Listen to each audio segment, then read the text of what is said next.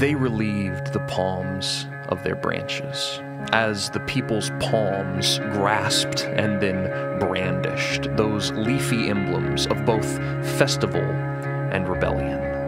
These were a people who felt as though they had already spent their second, third, and last chances on zealots, men like Barabbas and that now famous Maccabean. But this Jesus, this new champion, was riding into Jerusalem on a donkey as Zechariah had envisioned him. This king was coming to daughter Zion to take the wicked Roman chariots away from Ephraim. Surely this Jesus was the one to bring God's people salvation. Surely he was the one pictured all across the prophet's hopeful panorama. So they shouted, "Save us, please." They cried, "Hosanna, Hosanna." And this Jesus would answer yes to their cry of "Save us, save us," but not in the way they expected. Hey, welcome to the Sound of Hope House. I'm Pastor Chaz Louder. Thankful that you are joining us today. It's Palm Sunday, and it's a different Palm Sunday. It's Palm Sunday 2020. Like everything, it's been impacted by coronavirus. So we don't have any little kids running through the Sound of Hope House today with palm branches, but that is the day we historically wave palm branches. What is this all about? If you have some familiarity with the church, or maybe you're kind of faith curious, you're trying to figure things out, and since all these churches are online, you happen to find us, you are in a perfect spot today. We're going to talk about Palm Sunday, what it's all about, and what it means for us. I want to encourage you, grab your Bible and buckle in. We're going to dance with a little bit of the Gospels today. That's Matthew, Mark, Luke, and John, the first four books of the New Testament, and talk about really what's the scene all about? What's up with waving plants? This is weird, right? Well, I'm excited you're here. I want to encourage you, if you listen and worship with us regularly,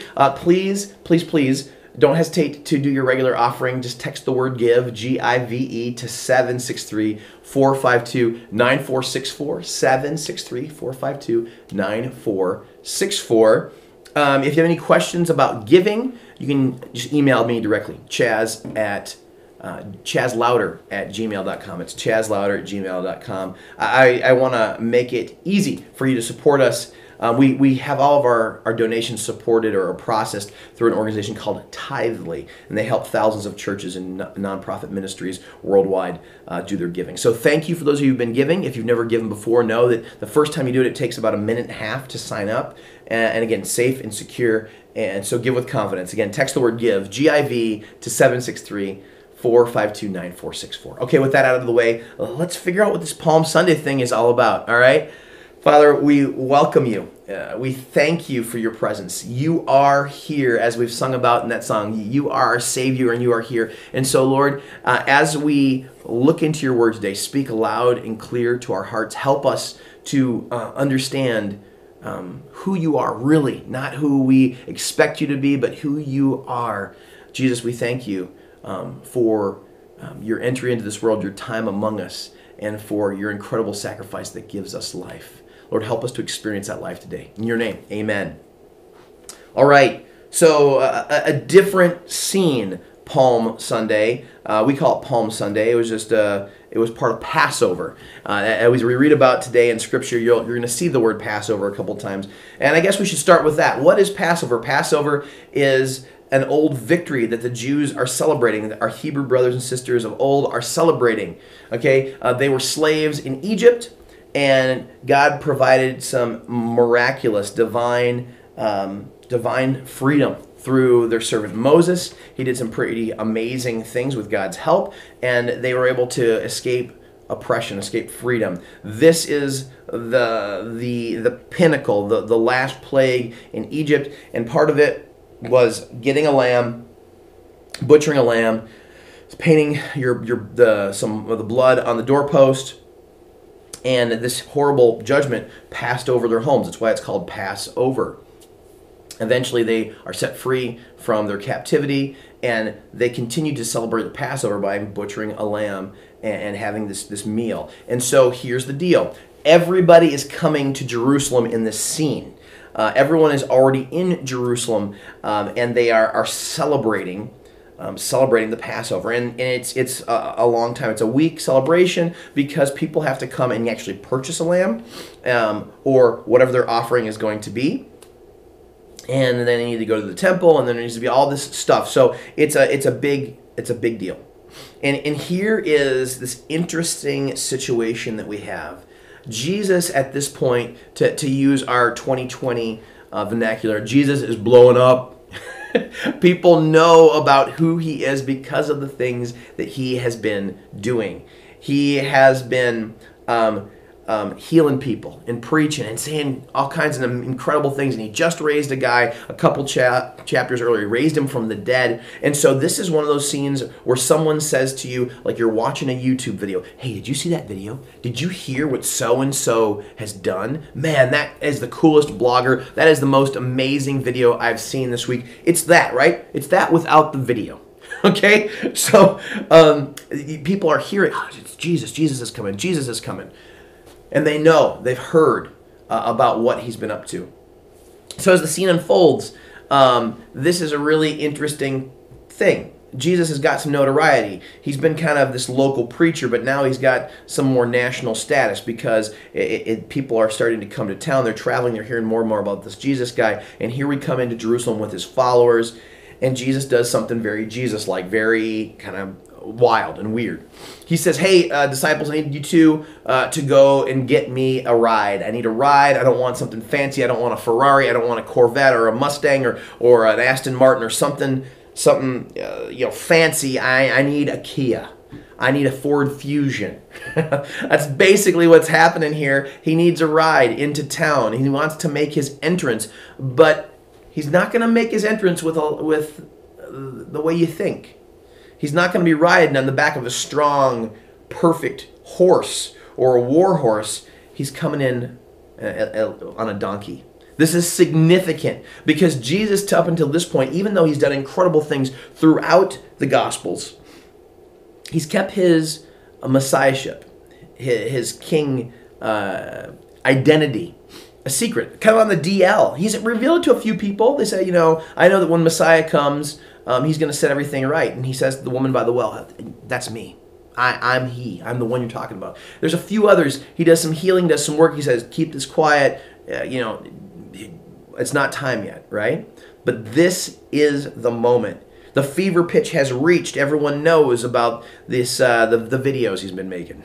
He's gone viral, right? There's no videos. I'm just messing around.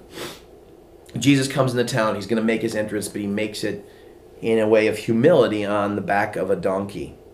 And if you've ever seen anyone ride a donkey, anyone of a normal stature, it's a weird look, right? Because the donkey is little, and so your legs hang over. It's almost like riding a mini bike. It's a bizarre look. And so Jesus is on this donkey coming into town. His followers go ahead, and they are like, here comes Jesus, what? They got the bull horns. They're making noise, right? They throw cloaks over the donkey's back, and they cut branches, and they start chanting and cheering. And so here's the scene. We're going to read a little bit of it. This is in John. Oh man, I'm going to lose my spot here, so I'll just do this. John chapter 12. John chapter 12, where you at? Here we are. I marked this one. I got it. That's Matthew, other book. John chapter 12. And there's something important here, just right off the bat. The next day, the news that Jesus was on his way to Jerusalem swept through the city. Do you hear that? Just get that sense. The city is got the hubbub of a city, the walla of a city, and all of a sudden it's like, oh, Jesus is coming. Jesus is coming. It's tearing through town. Did you hear that guy? He raised people from the dead. He's been preaching all over the place. Like he's coming. He's coming. A large crowd of Passover visitors took palm branches and went down the road to meet him. So Jesus has got his crew. But these people cut palm branches and they went down to meet him. And here's what they say. Praise God! Exclamation point. Praise God! Blessings on the one who comes in the name of the Lord. Hail to the King of Israel. And so this is the New Living Translation. They don't use the word Hosanna, but praise God is the word Hosanna. Okay? It's an important word. It's a word that means save us. Save us now. Save us, please. And notice how that last little piece ends. Hail to the King of Israel. Different translation, different places in the Bible, it says, Hail to the King of David. Important. So much meaning packed in this little section. I want to break it down for you. So, first of all, you got people in town for Passover. We already talked about Passover is a past win for the Israelites, for the Hebrews, and they're celebrating it. There's already a crowd. The news of Jesus comes, and another crowd goes to meet him, and they're waving palm branches. Now, the interesting thing about this is I always had thought growing up this was a spontaneous situation. Like, oh, hey, Jesus is coming. I know how we're going to honor him. Let's cut down some palm branches. But this is a regular yearly thing. This is the way that the Jewish people celebrate Passover. They wave palm branches. The palm is a symbol of their national identity.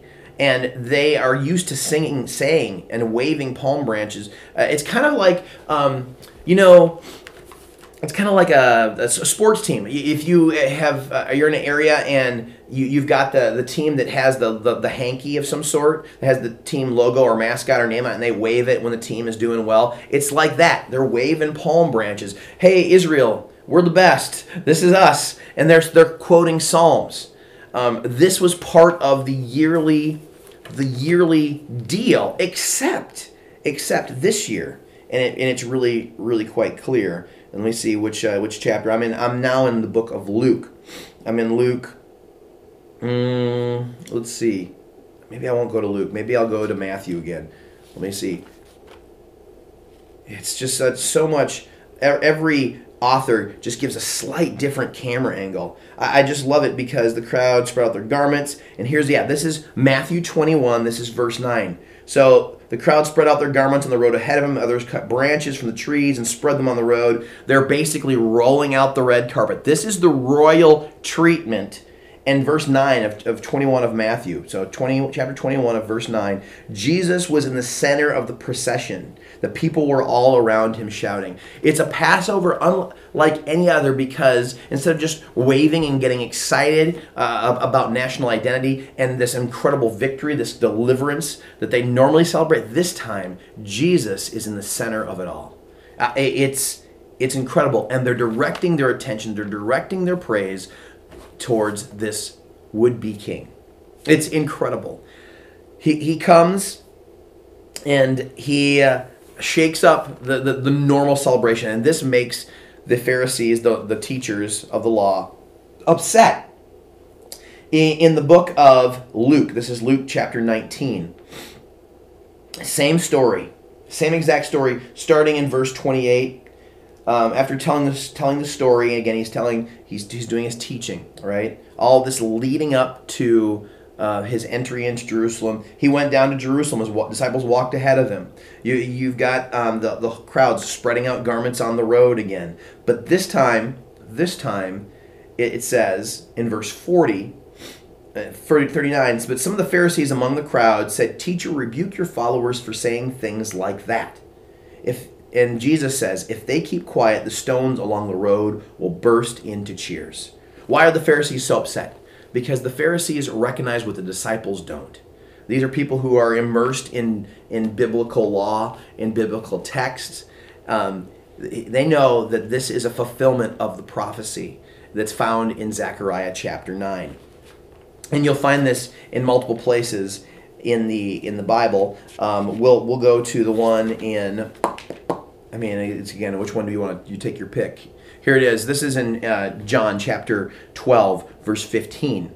So again, this is Jesus finds the young donkey. He rode on it, fulfilling the prophecy that said, and this is Zechariah 9:9, quoted in John chapter 12. "Don't be afraid, people of Jerusalem. Look, your king is coming riding on a donkey." And it says this right here. His disciples didn't understand at the time this was to fulfill the prophecy. But after Jesus entered his glory, they remembered what had happened and realized that these things had been written about him. So many in the crowd had seen Jesus call Lazarus from the dead, raising him from the dead, and telling others about it. That was the reason so many went out to meet him, because they had heard about his miraculous signs. Then the Pharisees said to each other, "There's nothing we can do. Look, everyone has gone after him." Again, I think about this scene, and my big takeaway is people have this expectation of Jesus. They're expecting him to be this king of David, this conquering king. Finally, it's like the guys who are big into sports, right? And I say guys, but there's girls too, right? But people who are big into sports are like, this is the year. This is it. We're going all the way. This guy is taking us to the championship. We're finally going to beat back those Romans. I'm sick of them and their occupation, their dynasty. No, this is the year, and this is the team. You've heard about the stuff they've been doing. They got this guy quarterbacking. He's going all the way. That is the scene, right? That's the expectation. But how quickly those cries for Hosanna, please save us now, turn into cries of crucify. Jesus brought his crew. He brought his team. He brought the cheer squad. But more ran to that crowd, and that crowd swept the whole city. The Pharisees were intimidated. They saw what Jesus was implying by his coming into town on a donkey.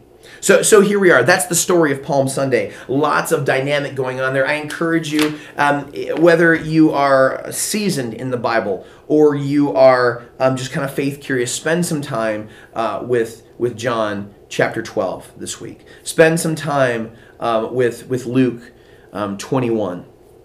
In these books, you'll find this story of Jesus riding into town. And even if you don't know the details, you can't remember some of what I've even shared, you're going to sense there's this interesting tension. This is it's a true spectacle. It's this moment. It's honestly, it's a political rally in some. As much as it's a religious rally, it's a political rally in the reason for it is because they're waving these palm branches, this symbol of national identity. They're saying, this is going to be our king. This is the guy. And so this had the Romans' attention already. So when Jesus finds himself days later in front of Pilate, they already knew there's this Jewish uprising. Here it comes again. They kind of heard of what's going on. Jesus is the center of this Passover, which makes it different. And he wants to be the center of our celebration as we come into this special, special last week of his life that we celebrate, called Palm Sunday, called Passion Week, and that comes together, climaxes on Resurrection Sunday we call Easter. But here's the deal. This crowd had expectations for him. And just like we have what we call outrage culture today, this is an early example, pre-internet, pre-printing press, of the outrage culture we see today. It's a little taste of it. This is like a political rally with one team waving not red for Republicans and blue for Democrats, but waving green for their nation when there's already a nation that occupied the land.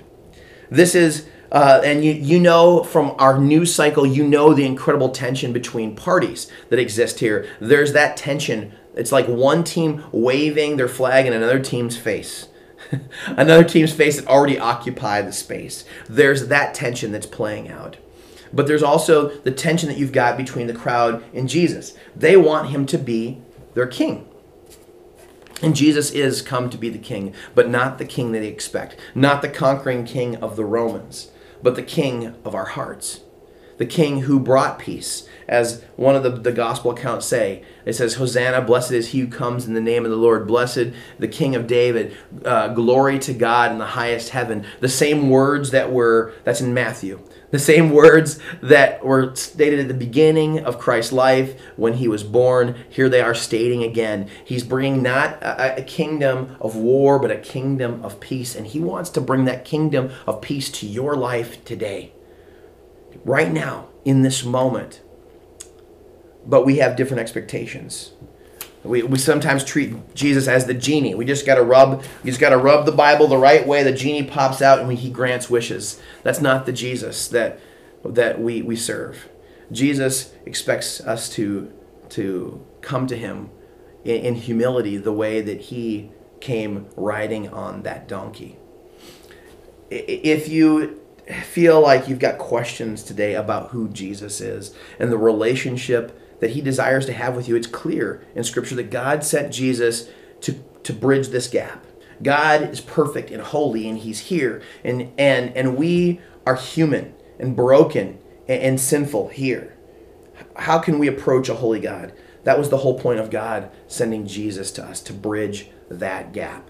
We're going to continue to talk about that, especially as we celebrate Palm Sunday, especially as we celebrate Easter next week. But my encouragement to you is, if you are curious about who Jesus is today in this moment, don't wait another second. You can pause this video, come back to it later, but visit this website. It's simple. It's not affiliated. I don't get any bonus for sending you there, but it's important. It's jesus.net. It's information about who Jesus is. There's questions to answer. There's answers to your questions too as well. Spend some time at jesus.net. This crowd turned to him, just like we have outrage culture today, where one celebrity is the best, and suddenly they write a tweet that's insensitive. Suddenly they post an insensitive comment on an Instagram or an Insta story, and suddenly the world turns on them, and they are outcast. Their careers are ruined. Think of that. Think of the tension of politics, inflammatory things being said. This is the guy who's going to save us. It's not the Romans. This is the guy. You've got that on one hand. And then you've got this guy, this miracle worker that people recognize, this preacher, this teacher, suddenly on the national scene. And he is going to be the one to deliver, just like the Passover they're sending. And we'll talk more about that next week. Just like that deliverance, here's this new guy, this king, in David's line that he is going to be the one to save us. That was the expectation, but when that expectation wasn't met, offense was taken and that crowd turns. You see, as you read the story, you read the comments, the Pharisees weren't happy about this. The Pharisees were spreading like, hey, we got to do something about Jesus. We got to take out not Jesus only, but we got to take out Lazarus too, because he's proof of who Jesus is. And so, as we come to Jesus, let us not come one moment praising and the next minute cursing. I don't want to take my cues from this crowd. I don't want to take that mob mentality that as Jesus comes into town, there's the hubbub, there's the stir, there's the proclamation, there's the excitement, but then the crowd starts to turn, and in the same fashion that sweeps across the crowd, because people love a spectacle. That's why, you know what, we talk about the news every week, and how the news is scaring us, right? The news has important stuff to say. This is not me just dogging the news, right? But one news source says something pretty inflammatory, pretty truthful, but in the worst possible headline. And another one says, well, we got to up the bar. This is the same thing. It's like, did you hear what Jesus said? There's one thing, and did you hear what Jesus said? It's incredible. And then 2 days later, did you hear what Jesus said? One is a question of excitement. The other is a question of indictment. So here we are. That's the story of Palm Sunday. People coming with their expectation, but Jesus not meeting their expectation. He came to be king, not king on a throne yet, not a conquering king, but king of our hearts. And my encouragement for you today is, as we sing songs, all the songs we've sung today is about Jesus' presence, Jesus' kingship. Invite Jesus, as this song says, to be the king of your heart. Visit that website I said, jesus.net, but invite him to be the king of your heart, because as this song says, you will find that he is good. Let the king of my heart be the mountain where I run, the fountain I drink from. Oh, he is my song. Let the king of my heart be the shadow where I hide, the ransom for my life. Oh, he is my song. You are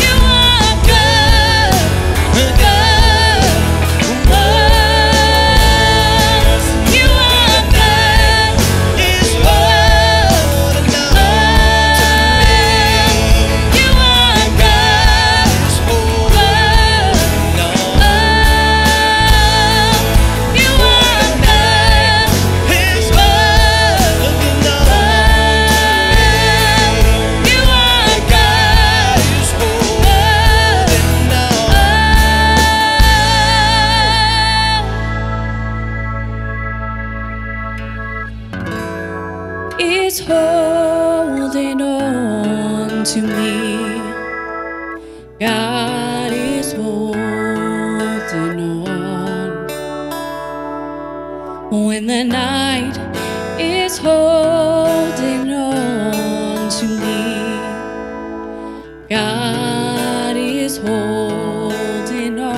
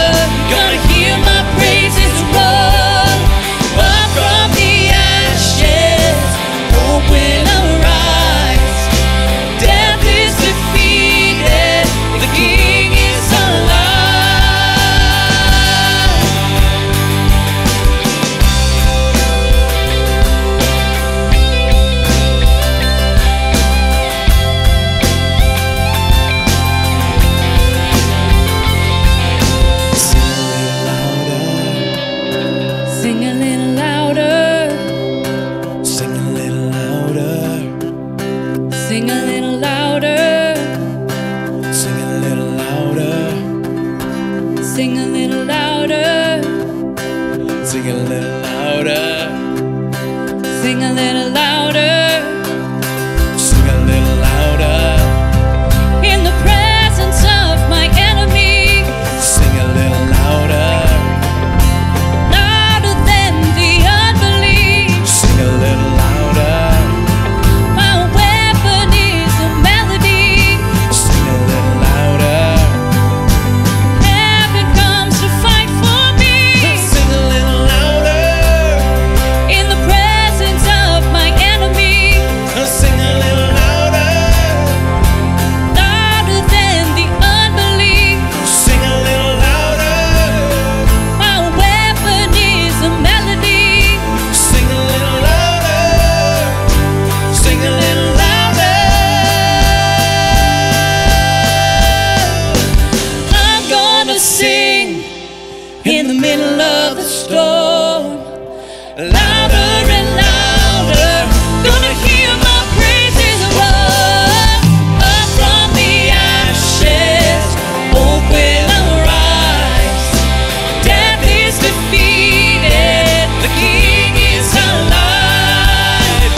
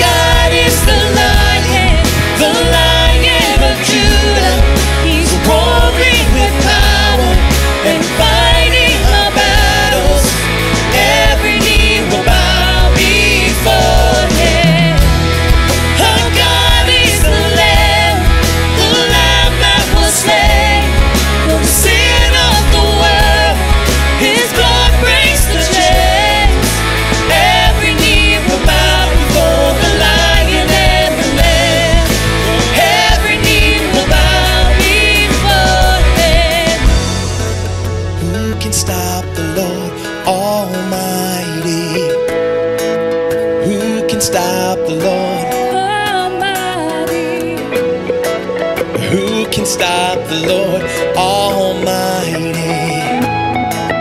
Who can stop the Lord Almighty? Who can stop the Lord